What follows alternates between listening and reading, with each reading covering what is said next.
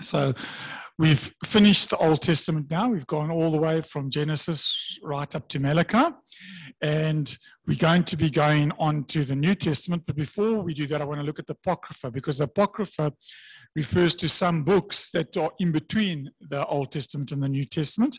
They're not in the Protestant Bible, but they are in the Catholic and the Orthodox Bible. And so it's just important, I think, that we know about these things. And then I also want to, next lecture, we're going to look at source texts again, in terms of, where do we get, the New Testament from? And so we talk about the word canon. Now, the word canon there, we're not talking about the one that you shoot at people. Okay, that's got two ends. This comes from a Latin word and indirectly from the Greek. And basically it comes from a word that is, means a ruler or a reed. And so you're talking about a measurement. And there you can see where that word is actually used, the equivalent word in the Hebrew in Ezekiel, talking about a measurement. So when we talk about the canon of Scripture, we're talking about a book where a rule has been applied to see if it measures up to certain criteria and whether we believe it's inspired Scripture or not. So when we say a book is canonical, we mean that we believe it's inspired and it's part of the Bible. If we say it's not canonical, we don't believe it's inspired. And that's the category that the Apocrypha falls into. But it doesn't mean that all the Apocrypha is useless and has no value. There are some apocryphal books that are useless. There's others that are useful, even though they're not inspired. And so the word Apocrypha originally meant hidden writings. And it comes from a root word, which is very similar to where we get our English word cryptic from, hidden.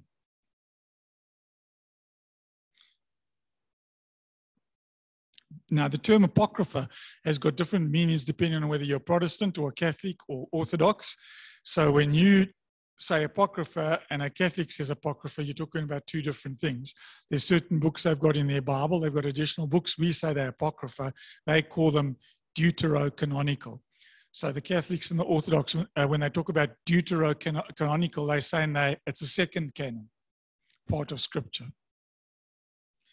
And so some of the books that the Catholics and Orthodox consider deuterocanonical, but Protestants say that they are apocryphal, they're not part of Scripture, are Tobit, Judith, 1 and 2 Maccabees, the Book of Wisdom, Sirach, Baruch, the letter of Jeremiah, in additions to Daniel and Esther.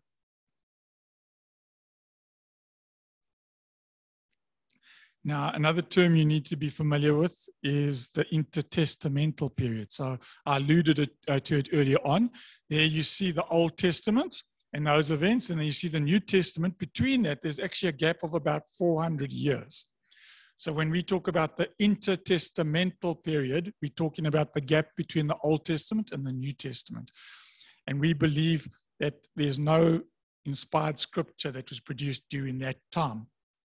But why some of the books are useful, because some of them are historical and they tell us a bit about what happened in between the two testaments. So they are of value, especially books like 1 Maccabees. Don't think that they're just valueless, even if they're not canonical. So effectively, that 400 years, the Old Testament ended with the ministry of Malachi, which was about 420 BC. And then obviously the New Testament begins with the events around the births of John the Baptist and Jesus. And so you've got this gap of 400 years, intertestamental period. Sometimes people also talk about the Second Temple period, and it's approximately the same thing, because when Herod built the Second Temple, he refurbished it. It was first rebuilt, as we know, by Zerubbabel. But when they talk about the Second Temple period, there I've showed you as well, it's sort of like a similar period. We talk about that period as being the 400 silent years, because we say no inspired Scripture was produced then. And when I say we, I'm referring to Protestants. Now, there are books that were produced then that all Christians, including Catholics and Orthodox, are apocryphal. So when you get books like the Assumption of Moses, the Ascension of Isaiah, Apocalypse of Elijah, the Testament of the 12 Patriarchs, all Christians are agreed that they are apocryphal. So that's why I say the term has got different meanings depending on which Christian group you belong to. So yeah, I've just drawn up a little table to give you a bit of an idea. Genesis to Malachi, you'll find that that's the Protestant Old Testament, and that is identical to the Jewish Tanakh. When I say it's identical, they've got a few amount of books, but that's just because they group some of the books together. So for example, they don't have a 1 and 2 Chronicles, they'll make it one book, and 1st and 2nd Kings. So they'll have either 22 or 24 books in their canon. But the Jewish Bible, the Hebrew Scriptures, the Tanakh, and the Protestant Old Testament are exactly the same. Now, the Catholics include all those books, but they add to it the books that I'm showing you over there as well. So they've got those additions, and they say that that is the Deuterocanon. It's part of a second canon in the Old Testament. So that's why if you get a Catholic Bible, you'll notice it's fairly longer because of those books there. And it's good to know this, because not only are some of those books valuable to read, even if they're not scripture, if you ever speak into Catholics and they suddenly start talking to you about the book of Judith and you wonder what on earth they're talking about, at least now you've got a better background and you know that a book they believe should be in the Bible, but we say it's not canonical. Okay, so just to tell you briefly about some of them, the book of the Maccabees are effectively historical books. And the book of 1 Maccabee is actually a very interesting book because, you know, a lot of the events that happened in those 400 years, you know, in the time that Alexander the Great conquered the known world, and he had died. And then you found that, you know, the area that the Jews lived in became part of a greater area that was ruled by the Seleucid dynasty, which was part of the Greek Empire. And they persecuted the Jews quite badly, in particular, a guy called Antiochus Epiphanes, and some of the Jews rebelled against him. And the book of 1 Maccabees and 2 Maccabees records those events, very interesting events. This group of Jews, Judah Maccabee, well, they called him Maccabee. Maccabee literally means the hammer, Judah the hammer.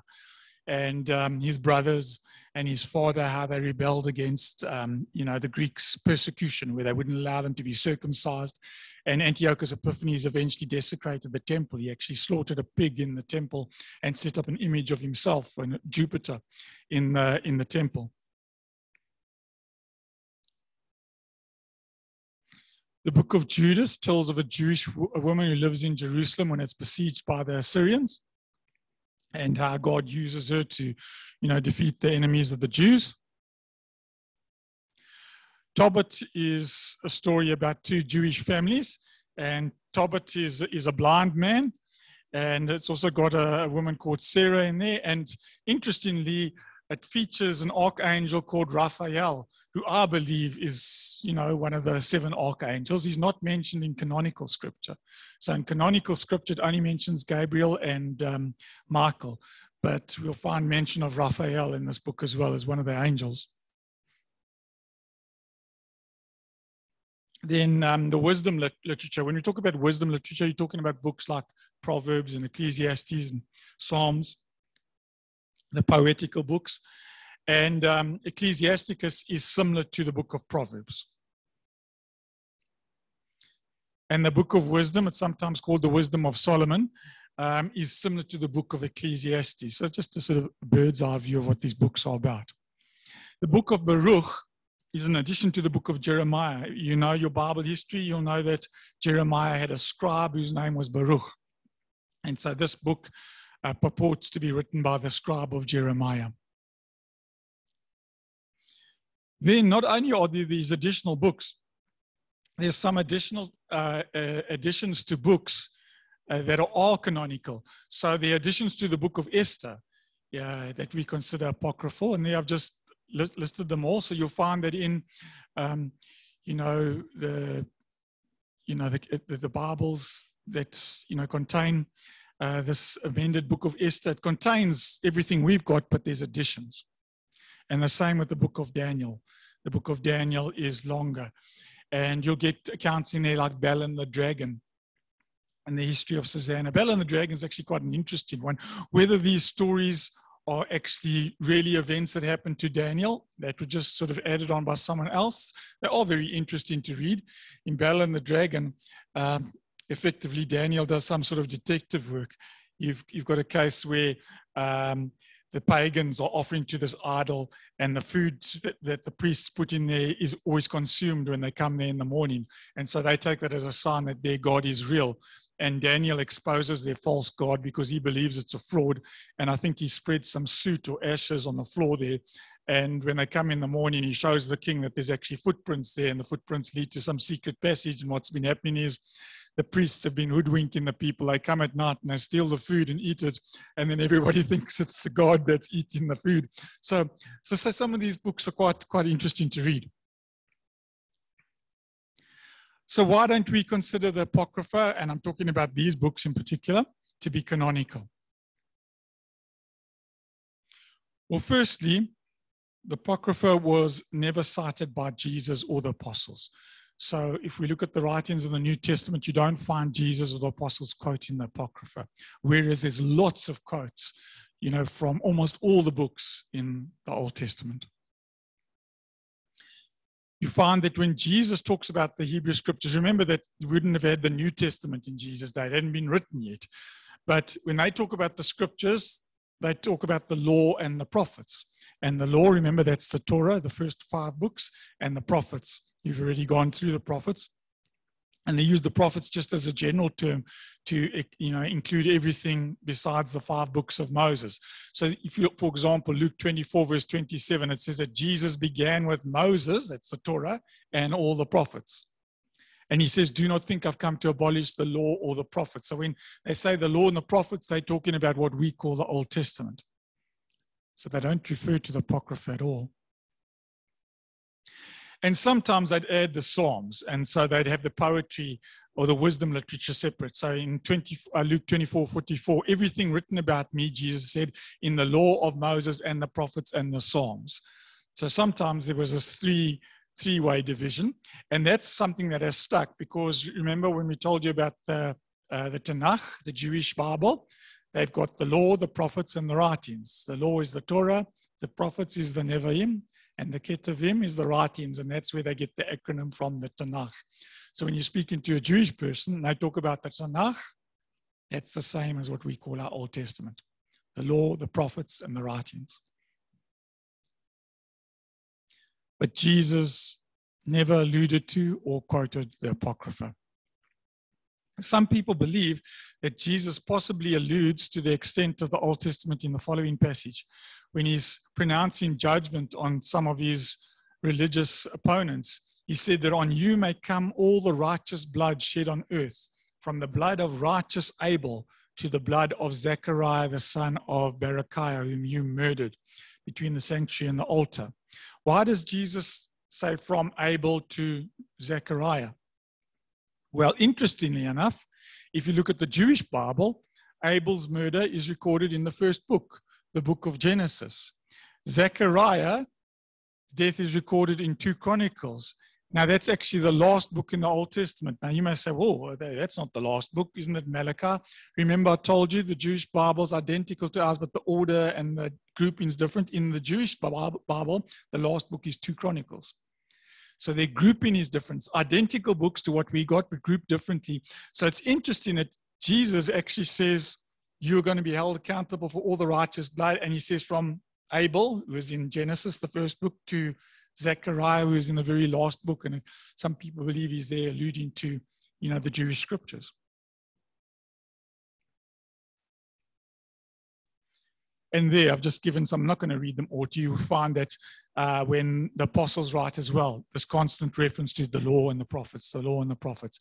And when they quote scripture, there's never quotes from the Apocrypha. So we don't believe the Apocrypha is part of scripture.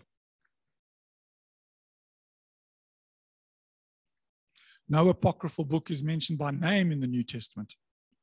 Now, some people try to tell you that the Apocrypha is alluded to in places, but allusion is not the same as a direct quote. No direct quotes. But in contrast, the Old Testament as we understand it, has 283 direct quotations in the New Testament. So the Old Testament is quoted a lot, 283 times direct quotes, not alluded to, and yet the Apocrypha is never quoted. So that should tell us something about the view that Jesus and the apostles had of the Apocrypha. They didn't consider it to be inspired scripture. Then the Apocrypha was never part of the Jewish canon. And still to this day, the Jews do not include the Apocrypha, even though the books have got some very interesting things about their history, like the book of Maccabees. They don't include it in their Bible, the Tanakh. Now, some people will try to tell you that even by Jesus' time, the Jews didn't have their Bible complete and they were still deciding what book should be in there and shouldn't be in that. I don't believe that's the case at all. And I got some detail in the notes on it. I don't want to go into too much detail on it, but just to tell you how the Old Testament was put together, there was the Jewish tradition of what they called the Great Assembly, which was 120 scribes or rabbis that lived in the Second Temple period. Remember, I told you what the Second Temple period is. And they say that it was initially gathered by Ezra and that it's actually alluded to in the book of Nehemiah as well. And part of what these guys did, besides acting as some sort of religious judges, they actually put the canon, the Old Testament canon together. They decided which books need to form part of scripture. And it's believed that included in this great assembly, which spanned a whole lot of years, were the prophets Haggai, Zechariah, and Malachi. Some even identify Malachi with Ezra, by the way. That's just an interesting thing, because it seems like Malachi might be a title, because the word for angel in Hebrew is just malachim, which just means messenger. And so we can't find any record of a man called Malachi in the Old Testament. So there is a tradition that Malachi, the messenger, is just really another name for Ezra. Now, according to the Mishnah, which is, Jewish writings, they say Moses received the Torah from Sinai and conveyed to Joshua to the elders to the prophets, and the prophets to the men of the Great Assembly. So this Great Assembly were the guys, as I mentioned, who put together the books that form part of the Jewish Bible, the Tanakh, what we call the Old Testament. But this Great Assembly disbanded about 332 years before Christ.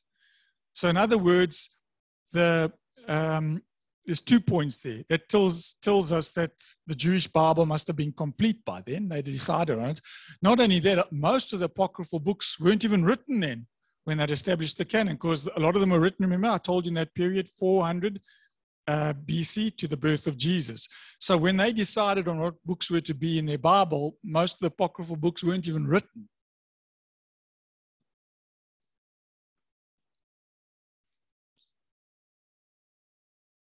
Again, you'll find a lot of writings today, and even if you go into Wikipedia and places like that, they'll say that the Jewish Bible was only settled, after the time of Jesus at what they call the Council of Jamnia. That idea has been largely discredited. I don't want to go into all the details, but I'm just telling you that if you come across that, where they try to tell you that the Jewish Bible was only decided on years after Jesus, that's not true.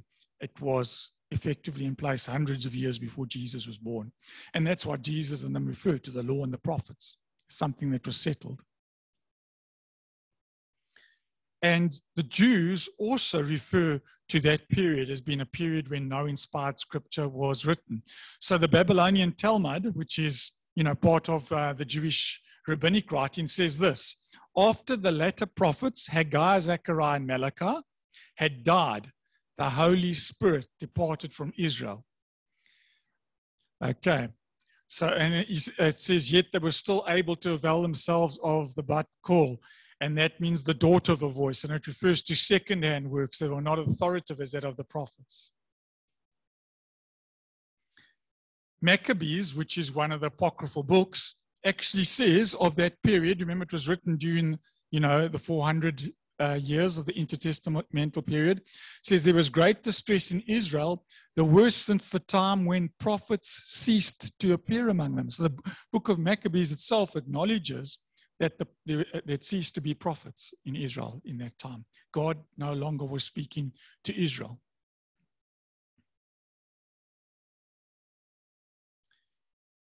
So the Apocrypha were never part of the Jewish canon. We get a lot of useful information from a man called Josephus. His books are also very interesting. He wrote a book called The Antiquities of the Jews, where he covers a lot of what we find in the Bible. And he gives a lot of additional information about Moses and Joseph and people like that. He actually lived 37 to 100 AD, so shortly after the time of Jesus, and he would have been a contemporary of guys like Paul and Peter. And he was actually a Pharisee, and he mentions both Jesus and John the Baptist and James, by the way, and he speaks of them very favorably, even though he was a Pharisee. But he, remember, this is not a Christian, but this is a Pharisee, mentions 22 Old Testament books that were accepted by the Pharisees as scripture. And that seems to match to the 24-book Jewish Tanakh and the current Protestant 39-book collection, because there were different groupings of these books. And this is what he says. He said, although such long ages have now passed, no one has ventured neither to add or to remove or to alter a syllable. So what is he telling us? He's telling us that the Jewish canon for long ages had been decided on. So these people who tell you it was only decided like 100 years after Jesus are, not, telling the truth. Because Josephus, who lived at the time, says that the Tanakh had been settled for some time. And he refers to scripture divided into 3 parts: Moses, the 5 books, the prophets, 13 books, and 4 other books of hymns and wisdom. And again, I'm not going to go into all the details there, but we can pretty much find the way that he grouped them can be matched to the Jewish Bible today and to the Protestant Old Testament. No reference, well, there is a reference, but they didn't consider the Apocrypha to be scripture. And he says of those books, it has become natural to all Jews immediately and from their very birth to esteem these books to contain divine doctrines and to persist in them, and if occasion be willingly to die for them. It was the view of their scripture. But listen to what he says about the Apocryphal books. He mentions, and in fact, you'll find that in his writings, he uses a lot of material from books like the Maccabees when he's talking about the history of that period. But when he talks about it, he says it is true, our history has been written since Artaxerxes. So he's talking about these 400 years. The intertestamental period, very particularly, but has not been esteemed of the like authority with the former by our forefathers. So he's saying, yes, there are books that were written in that period, but we don't regard them of the same value as scripture.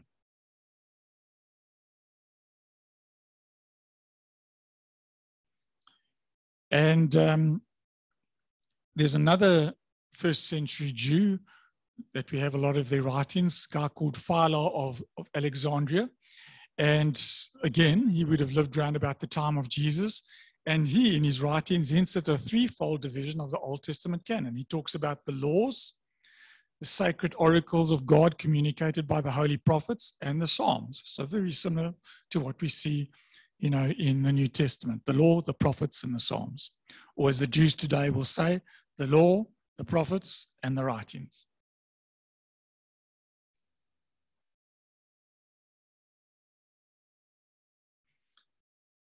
And you will find writings from that time. They'll either talk about there being 24 books in the Jewish Bible, sometimes 22, but that's just because they grouped them differently, not because they had a different set of books.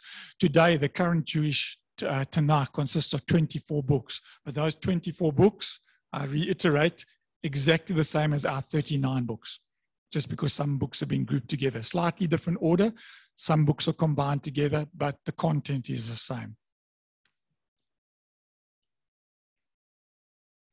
For example, they grouped entire minor prophets as one book.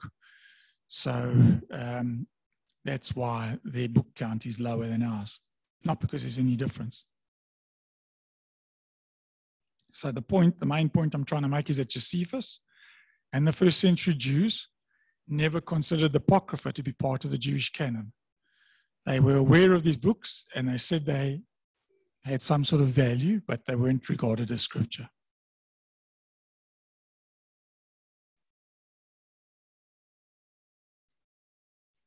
And so again, you'll find some people will try appeal to the Septuagint. The Septuagint was a Greek translation of the Old Testament.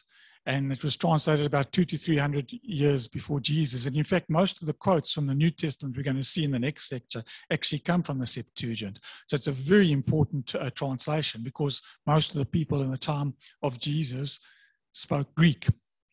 And so this was a Greek translation of the Hebrew scriptures.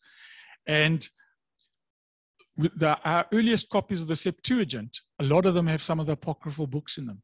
So you'll find that the Catholics and the Orthodox will point to that and say, well, look, these copies of the Septuagint we got have these books in them. But the point is, the earliest copy of the Septuagint we've got dates back to the 4th century after Christ. So we don't know whether they contained them earlier on. So it's not really a valid argument. And not only that, the book listings in these different copies we got are different. And so there I've just showed the Codex Vaticanus is a very old copy we have of the Septuagint, and the Codex Sinaiticus. They don't all agree with each other. Some of them have got certain books in, others what they do agree is they all have what we call the Old Testament in there. But the oldest of these books is hundreds of years after Jesus. Now, there was a Christian called Melita who lived about 170 AD, and he referred to a set of books, and it's probably the oldest copy we have of what the Christians termed the Old Testament, and I've got it there in the footnote. It is in the details in the notes, and the list of books that he gives is virtually identical to what we have as the Old Testament, and that's already 170 AD.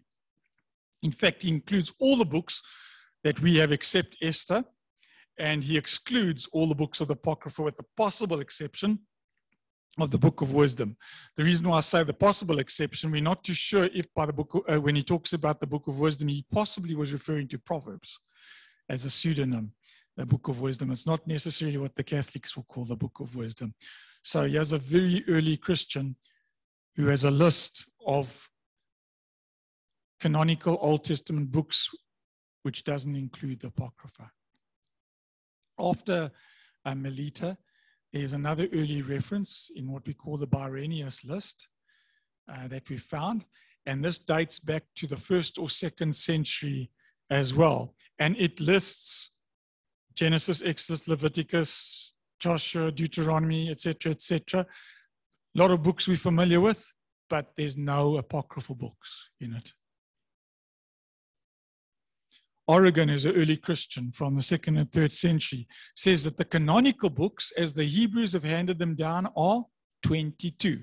Remember, I told you sometimes I'll say 22, sometimes 24, because sometimes they grouped additional books together. So there's Origen telling us that they don't include the Apocrypha. He excludes the Apocrypha. Athanasius in AD 367, very famous Christian, the one who defended the Trinity at the Council of Nicaea, also refers to the books of the Bible. He mentions some of the books that are in the Apocrypha, but he cautions that they are not included in the canon. Even though people did read them at the time, they weren't considered canonical.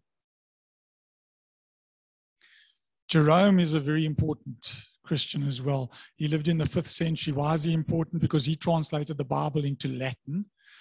Although there were earlier copies of the Bible in Latin, they weren't very good translations. He produced a very good translation, which was used by the church for over 1,000 years. The Catholics used Jerome's translation. It's called the Vulgate. And so when he talks about the Jewish canon at that time, he mentions that they're either 22 or 24 books.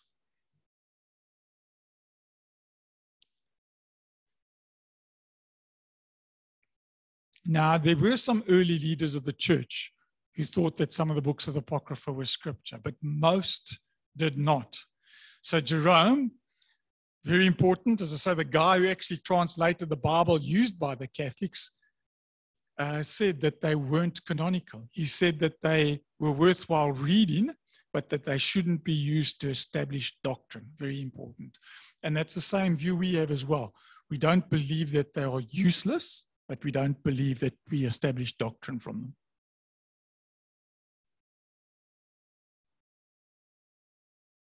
And in fact, he didn't even translate some of them.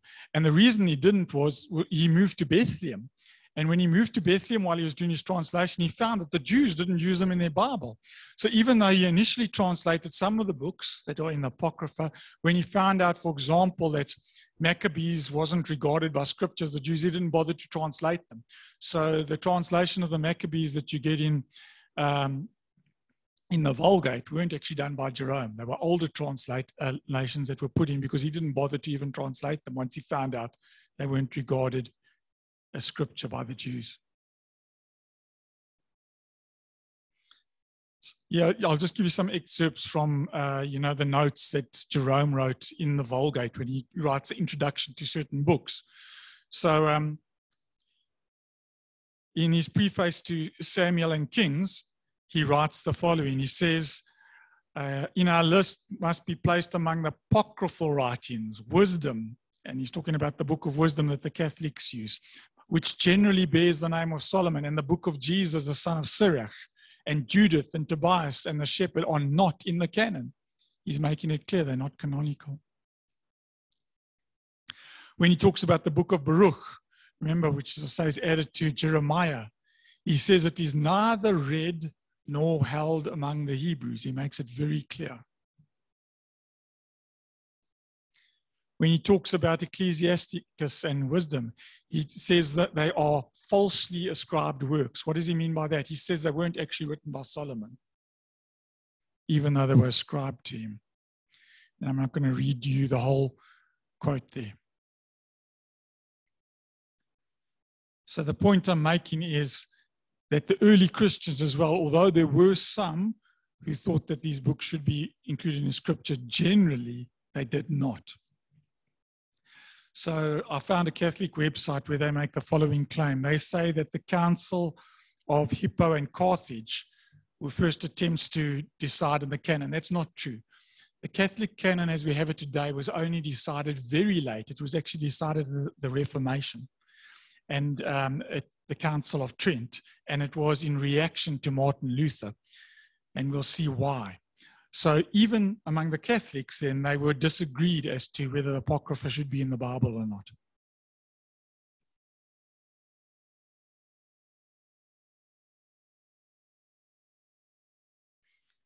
The Council of Laodicea, for example, around 363 to 364 AD, excluded the Apocrypha besides two books. And the only very influential Christian at that time who regarded these books as being, canonical was Augustine. So Augustine was a very important church father, but so was Jerome. So you had these two different camps.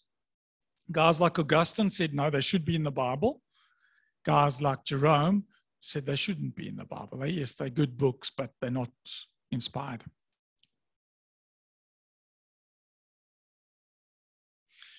And if you ever come across Catholics who tell you that these very early councils have decided they should be in the Bible, that's not true. In fact, you can actually find very prominent Catholics who said that they weren't supposed to be in Scripture. And one of the examples that I've given there is Cardinal Cajetan. He's actually the man who opposed Martin Luther. And in 1518, he published a commentary on all the authentic historical books of the Old Testament, and he excluded the Apocrypha. That was a Catholic scholar. And there's another cardinal who also made a distinction between the Apocrypha and the Old Testament. And even the Catholic Encyclopedia admits that that was the case. So let me just read this to you. This is from the Catholic Encyclopedia. They say, in the Latin Church, all through the Middle Ages, we find evidence of hesitation about the character of the deuterocanonicals. Those are the apocryphal books. There is a current friendly to them, another one distinctly unfavorable to the authorities. So they're saying that there were two camps, which is what we find. And they mention that even Thomas Aquinas, who's a highly revered medieval Catholic scholar, didn't believe, or was uncertain as to whether these books should be in the Bible. One of their most important scholars. So it wasn't the official view of the Catholic Church until the 16th century, and was at the Council of Trent. And you know why? Because one of the reasons was when Martin Luther broke away from the Catholic Church, remember the Protestant Reformation? And they were trying to argue against him, and he was saying doctrines like the doctrines of purgatory were unscriptural. Purgatory says that when you die, you don't go to heaven or hell, you go to a waiting place, and people can pray you out of that waiting place, or if they pay money to the church, you can be released. This whole lot of nonsense. And when he challenged them on these, and they couldn't find scripture to back up these things, they eventually found some scripture in Maccabees that they appealed to. And Luther's argument, well, that's not even part of scripture. And so they then, at their council, decided, well, let's put it in scripture. Else how are they going to argue against Martin Luther? And so it was really the fact that those books contained material which lends support to certain Catholic doctrines which were disputed by the Protestants. So up until the 16th century, the Catholic Church themselves, including leading Catholics like Jerome and Thomas Aquinas, would have told you that the apocryphal books aren't part of scripture. And so I found a Catholic website which admits that in response to the Protestants, the Council of Trent definitively upheld the larger Old Testament canon. They're saying that because of Martin Luther and the Protestants, and to try to defend their doctrines against him, which he said were unscriptural, they then decided, well, they had to make the Old Testament a bit bigger to include books which seemed to support their doctrines. And so that's the gist of that. Okay, so we need to move on. But, so I've told you the Apocrypha was not used by Jesus and the apostles. It wasn't regarded by the Jews ever as being scripture. We see that the early church was divided on it. There was a camp, a minority camp, who said they should be in scripture, but the majority of Christians said no. And even the Catholics themselves only decided in the 16th century to include them in scripture. But thirdly, the reason we believe they shouldn't be in the Bible, hence why you're not going to be studying them, in your Bible survey, but as I say, I think it's important for us to at least know about them, is that there's certain doctrinal issues. So, as I've already pointed out to you, the doctrine of purgatory. According to this doctrine, they'll say that when you die, some people go to hell, but very few people go straight to heaven, because sometimes you haven't done enough good works, and so you go to a place called purgatory, and you have to kind of pay a bit for your sin, suffer a little bit. When you've suffered a little bit, then you can go to heaven. There's nothing in the Bible about that. I mean, Jesus paid for our sins on the cross, and you die, you either go to heaven or hell, and it's not through our works. But it was used in the time of Luther, where they were actually raising money to build some of their churches. And this is what he objected to. A man called Johann Tetzel was going around selling indulgences, where basically they would say to you, your grandfather is in purgatory and he's suffering, but if you pay money to the church, we'll, ask God to let him out earlier. And, what kind of a cruel person are you that you're going to let your grandfather suffer in purgatory, when you could just give us some money? And Luther was incensed at this because it goes against the teaching of Scripture. Our sins aren't paid for by money or, by good works. They're paid for by Jesus on the cross. And Hebrews 9 verse 27 says it's appointed for man to die once, and after that comes the judgment. You don't go sit in purgatory. 2 Corinthians 5 verse 8, Paul says, absent from the body, present with the Lord.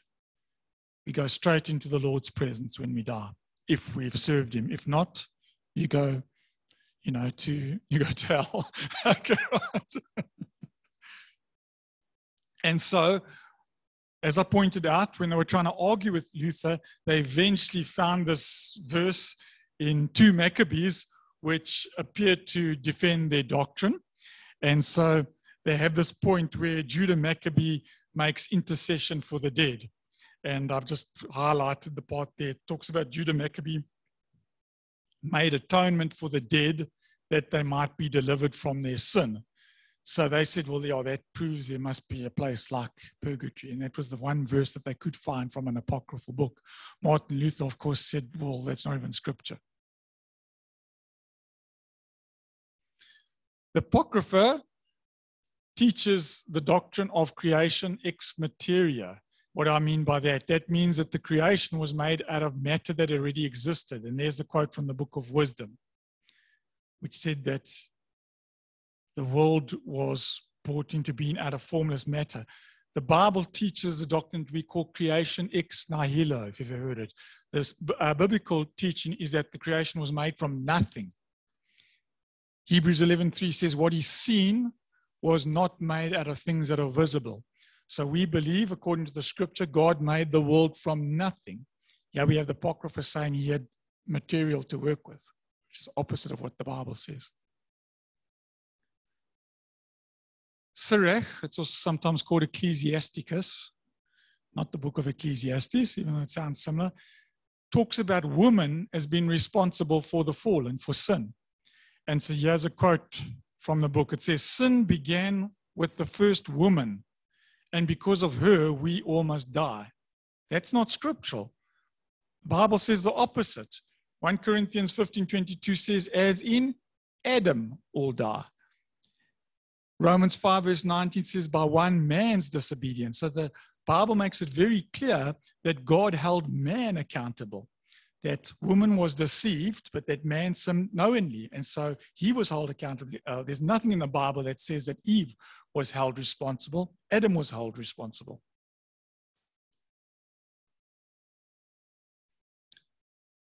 Apocrypha also contains certain material which is unbecoming of God's authorship. So, for example, there's this verse which talks about the sin of a woman being worse than that of a man. Why would God differentiate between the sins of a woman and a man? Yeah, from the book of Sirach, the sins of men are small compared to those of women. And I pray that women who sin will be severely punished. That's not scriptural at all.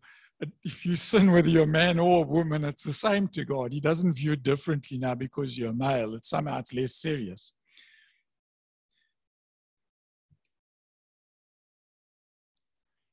You find that in the book of Tobit, it talks about the angel Raphael advising that a heart and a liver of a fish can be burned in order to chase away a demon or evil spirit. That's not something, that ties up with any scriptural doctrine. The strange sort of exorcism, you don't find Jesus doing that. When Jesus came across demons, he rebuked them and they left. And the apostles, commanded them in the name of Jesus. They didn't have to go, burn fish or cook fish or go through any sort of ritual, to get demons to leave. So it's very doubtful that the angel Raphael would have said that. Furthermore, Raphael in this book is supposed to have said you can use the gallbladder to treat someone basically who's blind. Just rub it on his eyes and blow in the film and he'll be able to see again. Now that's just not true. Okay, if you take the gallbladder of a fish and put it on someone's eyes who are blind, they're not going to be able to see. So it's highly unlikely that an angel of God would be telling someone that. And then we also found that the Apocrypha has got some irreconcilable historical errors. Now, I know there's some people who would try, find errors in the Bible, but we are able to refute those. Where people find seemingly discrepancies or seemingly problems historically, we are able to defend those quite adequately. There are problems in the Apocrypha that simply can't be defended. So, for example, in the book of Judith, it refers to a village that she comes from called Bethulia. We've got absolutely no archaeological evidence or any other reference to that village. It appears that the story is just one that has been made up, and this isn't actually a historical village. In fact, the opening verse contains blatant historical errors. This is what the opening of the book of Judith says. It was the 12th year of the reign of Nebuchadnezzar, who ruled over the Assyrians in the great city of Nineveh. That's a blatant error. Nebuchadnezzar never ruled over the Assyrians. He ruled over the Babylonians, and he didn't rule from Nineveh. He ruled from Babylon. Now, anyone who knows a bit about history will know that that's true. So whoever wrote this book, even though that they were either deliberately, just telling a story they were making up, or else they were ignorant of the fact that Nebuchadnezzar was king of the Babylonians. There's no way you can reconcile things like that. And then you also find that the death of Antiochus Epiphanes, there's discrepancies between it if you read the book of 1 Maccabees and 2 Maccabees, and they're discrepancies that you cannot, reconcile. So the book of 1 Maccabees say that Antiochus Epiphanes, remember this horrible ruler who persecuted the Jews, fell sick and died after he had been defeated, or on receiving news that some of his troops had been defeated. But in the book of 2 Maccabees, they talk about him being in another place and dying of a sickness. And, then in 2 Maccabees 1, verse 10 to 17, it talks about, him being killed by some priests because he wanted to loot a temple. So these books, as I say, although they are good, although they've got merit in reading them, they don't even agree with themselves as to a historical, event, as to how Antiochus Epiphanes actually died. Now, just to tell you a little bit about some of the Catholic Bibles you get today. The oldest English Catholic Bible is the Douay-Rheims that was produced, during the 16th century. And that was actually not a translation from Hebrew and Greek. They translated it from the Vulgate. So it's translated from the Latin. And they put the books of the Apocrypha mingled with the other books, not separate. But if you look at Bibles today, and I'm not going to go through all of them, those Bibles that I'm listing there are Catholic Bibles. And so you'll find that in their Old Testament, they'll have 73 books, whereas our Old Testament has got 66. So they've got additional books. And those, you'll even find that certain Bibles, like the Good News, will have a Catholic edition, which got the additional books in. So you'll get the normal Good News translation that we would use, and then they've got a special Catholic version with the extra books in them. And the same with the NLT, the New Living Translation, and the ESV. Both of them have got Catholic editions. So, moving on. There's a slightly different set of books in the Orthodox Bible. If you don't know who the Orthodox are, the Orthodox are include the Greek Orthodox Church, the Russian Orthodox. So the Catholic Church was predominant and strong in the West, in Western Europe. In East Europe, in Russia, and in Greece, they spoke a different language, which was Greek. In the Western Church, they spoke Latin, and that's why they had the Vulgate as their Bible. In the Eastern Church, they still used the Greek Bible. And although they got similarities to the Catholic canon, it's not the same. They add even more books to it. And so the easiest way of showing you that is just to give a table once again. So remember, everybody accepts the 39 books. The Jews agree on the 39 books, so do the Protestants, so do the Catholics, so do the Orthodox. The Catholics add their extra books, but here are extra books besides the ones that the Catholics accept. Those ones over there at the top in dark blue are the ones the Catholics accept and the Orthodox, but there's additional ones that the Orthodox add as well. They've got even more books.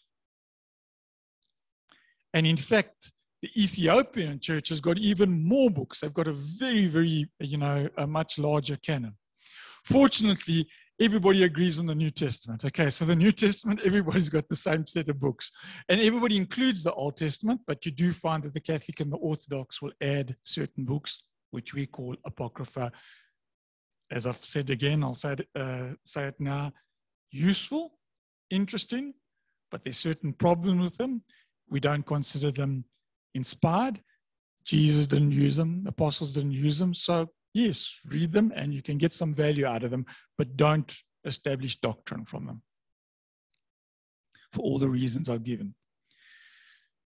Okay, here's some overviews of those books. I'm not going to go through them for the sake of time because we've only got 8 minutes left. But in your notes, I just tell you a bit about what the different books are about. For example, the martyrdom of Isaiah describes the way in which Isaiah, died at the hands of Manasseh. Now, it's interesting that we do believe that Isaiah was martyred, and the book of Hebrews seems to allude to that when it talks about, the years of the faith, and it talks about some were sawn in two. That's a reference to Isaiah. And so there is this historical tradition that Isaiah was sawn in two by Manasseh. So there is a basis in history for some of these. Two that I just want to point out to you are the book of Jubilees and the book of Enoch. These are very important books. And even though they're not in our Bible, they are in the Ethiopian Bible, they're very interesting. In fact, the book of Jubilees is a commentary on the book of Genesis and Exodus. And there's some very interesting information, and it was actually used by a lot of the early Christians. And it was found among the Dead Sea Scrolls. The book of Enoch as well. The book of Enoch has got some very interesting stuff about the origins of the giants and the demons. But it's also got interesting part about the Messiah. And this was written years before Jesus came. And some of the prophecies there and the things that are said are so astounding that if you didn't know, people would try to argue it was written by Christians afterwards. But we know because they found it now among the Dead Sea Scrolls. There was actually, references to what he calls the Son of Man and his amazing prophecies about Jesus. And the book of Enoch, I believe that the oldest part was written by Enoch. So people would try to tell you that it was written by someone else. How do I know that? Because the book of Enoch is actually quoted in the New Testament. Jude quotes it. So Jude says, Enoch, the seventh from Adam, prophesied, see the Lord is coming with 10,000s of his angels. That's actually a quote from the book of Enoch. So the fact that Jude quotes from it shows that he believed the book had value, but also he says Enoch said. So he says that Enoch wrote that, and that is actually from the book of Watches, which is, I believe, the oldest part of the book. So I think that what happened is these 5 parts to the book of Enoch, the other ones were added later, but that oldest one was the original book of Enoch, and that's the one that Jude quotes.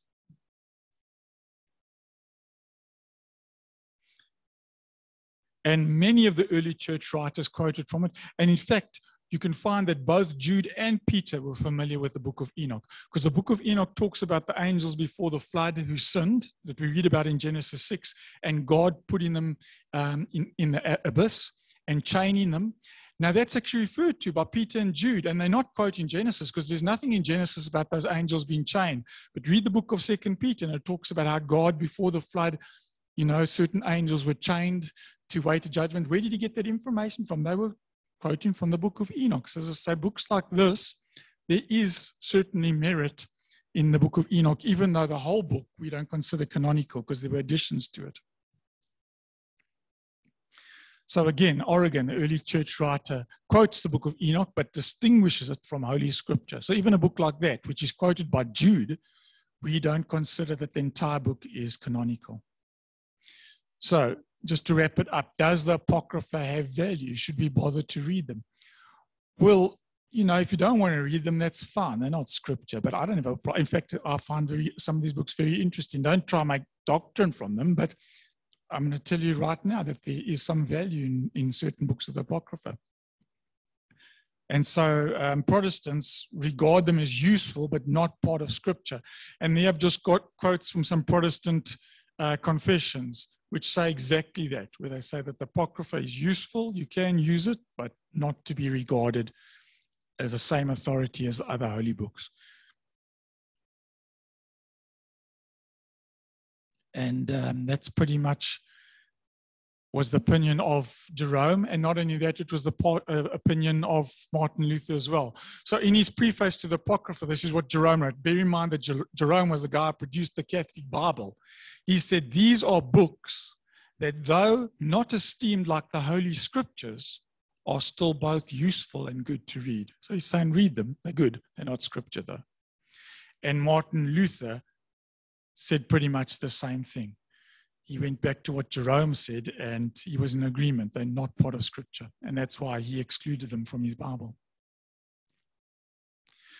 So Don Stewart, I like what he says. He says, the fact that the Apocrypha is not considered to be Holy Scripture does not mean that it is entirely worthless. the books do have some value. And then he says something similar to what I've been saying along, that the book of First Maccabees, for example, is very interesting from a historical point of view. I found it a very interesting book to read.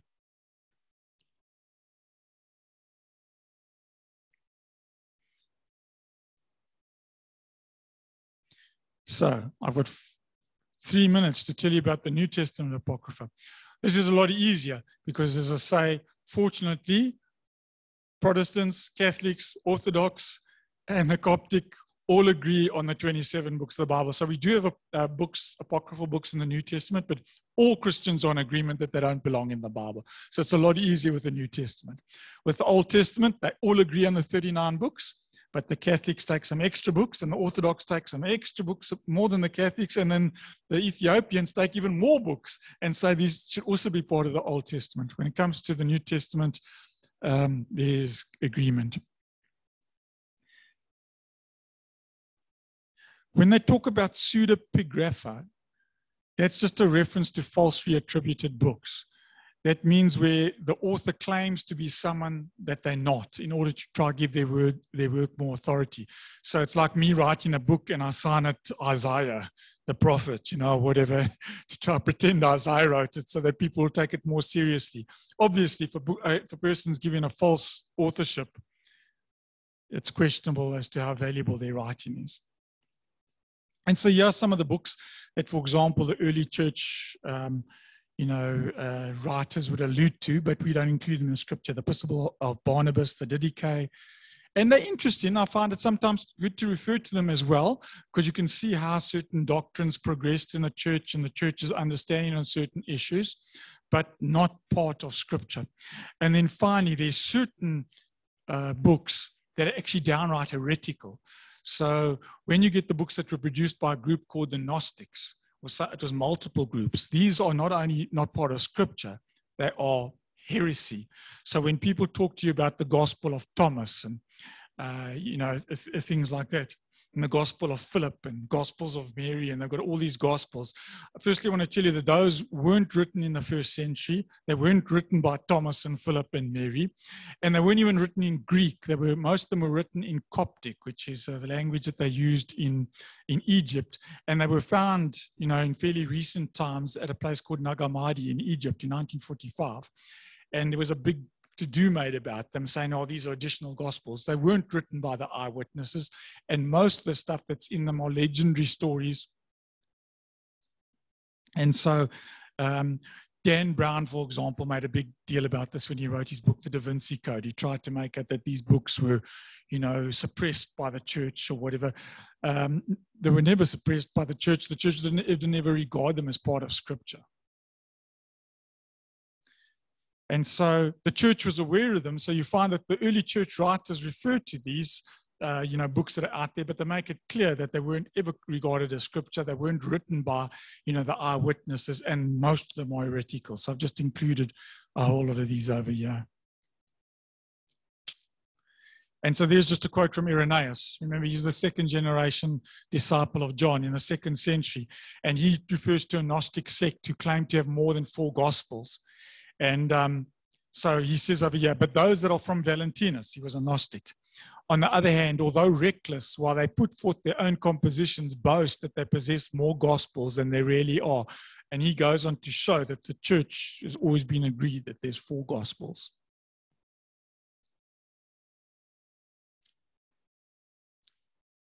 Okay, I'm not going to go through these quotes here. We've run out of time, but I have included some quotes there which can actually show you how ridiculous some of those books are. You get guys talking about them and, claiming that they're sort of hidden teachings of Jesus, but if you actually read them, you can see why they were considered worthless by the church. They've got utter rubbish in them. Or maybe read one of them. The Gospel of Thomas, for example, when you get to Dan Brown, the Da Vinci Code, he, claims that things like the Gospel of Thomas were sort of, suppressed teachings of Jesus. Well, as I said, the Gospel of Thomas wasn't written by Thomas. It was written either in the 2nd or 3rd century. The writer doesn't even claim to be Thomas. And if you read it, it's actually incoherent. It's not even useful. It's utter nonsense. Listen to some of the things here. I just took some verses out here. I downloaded it. Jesus said, lucky is the lion that the human will eat. so that the lion becomes human. And foul is the human that the lion will eat, and the lion will still become human. What does that mean? A lot of rubbish. Jesus said, whoever has come to understand the world has found only a corpse, and whoever has found a corpse is superior to the world. Does it make sense to you? Me neither. Read you one more. Jesus said, the dead are not alive and the living will not die. During the days when you ate what is dead, you made it come alive. When you are in the light, what will you do? On the day when you were one, you became two. But when you became two, what will you do? Very inspirational. Anyway, I put some of these gems, I call them gems from the Gospel of Thomas. So when you get people telling you that this was a suppressed gospel, well, you can see why. Because it was a bunch of rubbish. Okay, so I'm going to leave it over there, folks.